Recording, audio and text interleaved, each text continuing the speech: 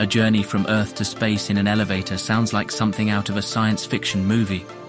But the potential for this form of travel to replace traditional methods may be closer than we think.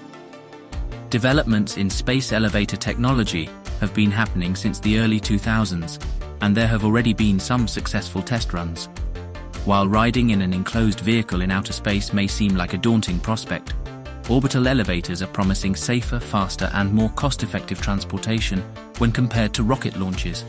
The use of lasers instead of cables would allow these space elevators to reach closer to Earth's gravity well and further distances than was previously thought possible. However, many legal and logistical hurdles still need to be overcome before humans can truly take the ride of a lifetime on an orbital elevator. My name is Adam Anderson, and welcome to Life's Biggest Questions. Let's talk about what if Earth had an elevator to outer space? Let's dive on in. A space elevator is a structure that would extend above the Earth's atmosphere, allowing objects to be placed into orbit around the planet without needing to expend energy from rockets. It would consist of two parts, an anchor at the bottom and a platform at the top that can hold payloads. The anchor would likely be located in an area free of buildings or anything else in its way. It could be secured by a cable connected to another cable that runs from it all the way up to the platform in space. From there, spacecraft carrying people or materials could dock onto the platform and be lifted into orbit. A space elevator could potentially be constructed of a strong and lightweight material, such as carbon nanotubes, synthetic diamond, or some other type of advanced composite material.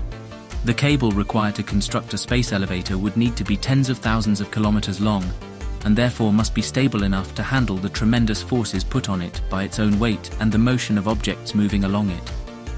This means that whatever material is chosen must have an incredibly high tensile strength in order to support the immense load.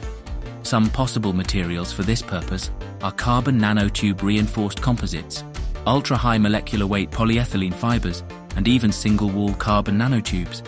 However, these materials come with their own drawbacks. They may not be able to meet the strict performance requirements, or could prove too expensive in terms of production costs. The actual construction of such a structure is no small feat, as it would require advanced materials capable of withstanding extreme temperatures, differences in air pressure, and other environmental factors, all while being miles tall. To make this possible, scientists believe we must use carbon nanotubes to provide strength and flexibility, along with other structural components made of metal alloys or ceramic-based materials. The most challenging part of this project is launching something of such immense size into space, but even that obstacle has solutions. One option includes using rockets or orbital launchers, but they are incredibly expensive and unreliable due to their risk factor. So instead, many suggest using ultra-powerful lasers that can shoot beams up multiple times over a few hours until the entire structure is launched successfully into space. After the structure is up in orbit and operational, there will then need to be some form of transport for whatever it is that needs to reach space, whether that's people, satellites, supplies for astronauts on board the International Space Station, etc. And this too has been planned out already. A climber system made out of robotic arms attached to an electric winch would travel along the cable up and down from ground level to its destination, 22,000 miles away in space.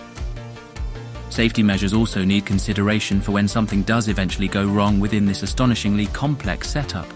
For instance, if power goes out, or if something else malfunctions during transit between Earth and space, to ensure both lives and property are not put at risk during any sort of incident like these. Finally, after all those obstacles have been accounted for and surpassed, comes one final challenge: funding.